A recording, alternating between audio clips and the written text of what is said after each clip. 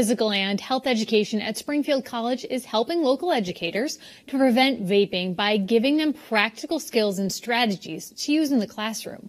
So far, they've conducted training sessions in Springfield schools.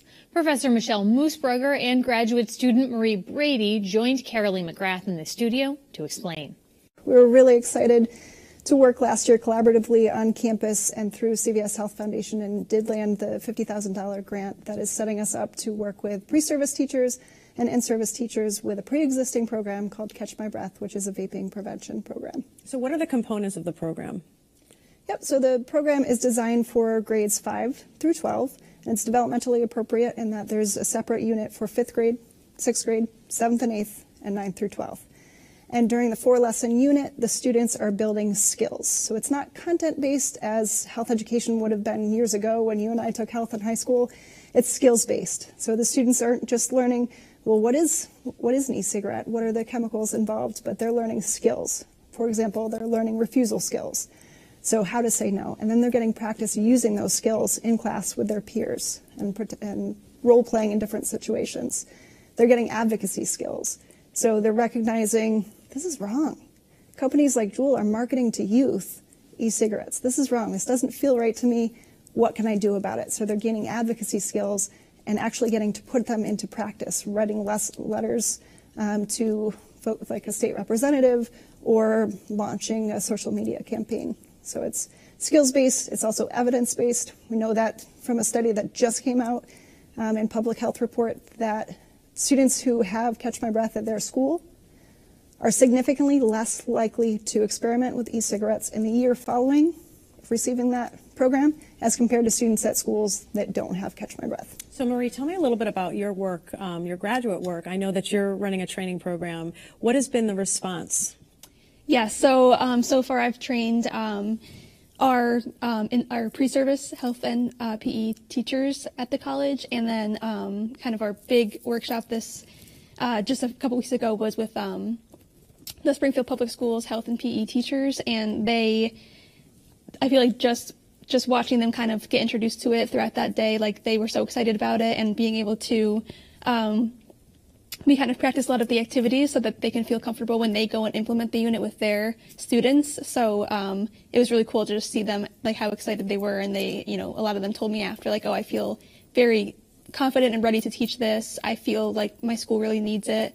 A lot of them, have seen it in their classroom, have seen it in the bathrooms, and it's obviously a big issue. There's been so many deaths from it this past year, and so I think that they're all really just really excited about it, and they know how important it is. And then they in turn would help educate the other teachers, because this is like the PE teachers, the health teachers are going to introduce this curriculum to their students, but it's the English teacher or the history teacher maybe who's not as familiar like with what these things look like, because if you're not up on it, you might not realize that the kid's doing it in the back of the class. How do you help equip teachers to deal with that? Yeah, the way that Catch My Breath is designed, it's meant to be a whole child, whole school, whole community response. So focusing not just on the classrooms where the health and physical education teachers are, but also what does this look like in a homeroom or advisory classroom.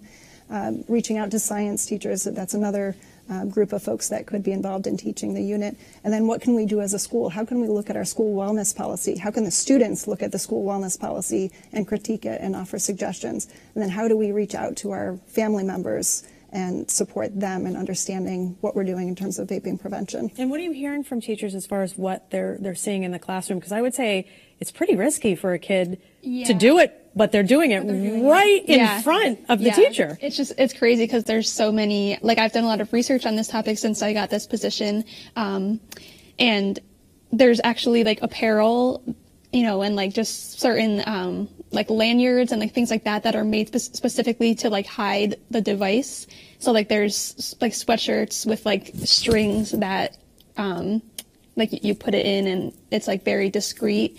But some kids will even just like put it up their sleeve or just kind of do it in plain sight because it's, they know that their teacher might not even recognize it or have any idea because it does look like just a little, like a USB flash drive or like a, just they look like everyday items a lot of the time. So it's hard to even distinguish unless you're like very, very aware of what it looks like. Sure, it could fool teachers and certainly parents alike. How do you drive home the point, though? Because if kids are willing to be that, risky, how do you drive home the point to them that, hey, this is bad for you? This is really going to be a problem down the road, because you can throw numbers at them and they're just going to be like, whoop, that's right over my head. Like, how do you really make that point?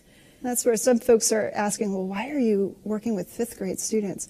But the fifth grade students that we had as student leaders that came to the workshop in January, we knew this is perfect. We're getting them at the right time before they've truly been exposed and offered e-cigarettes, and they are jumping right on board. They believe in themselves. We're helping them to build self-confidence. We're helping them to build advocacy skills and communication skills so that they can educate their peers and their family members and out into the community. So catching them early is really important.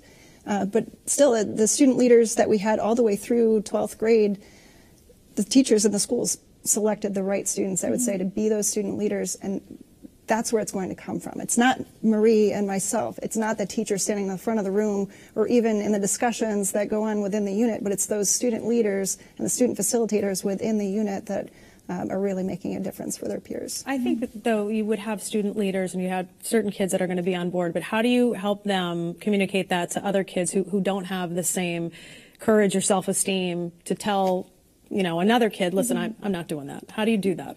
Once people start realizing, a big thing that the Catch My Breath curriculum kind of points out is that even though there's huge numbers of kids vaping, but it's still the norm that the students aren't vaping. So you might feel like everyone around you is, but when you look at the statistics and the percentages, it's actually the majority are not vaping, but kids are thinking that everyone's doing it and, I need to fit in, I need to do it too. And it's it just isn't worth it when you think about all the things that have happened.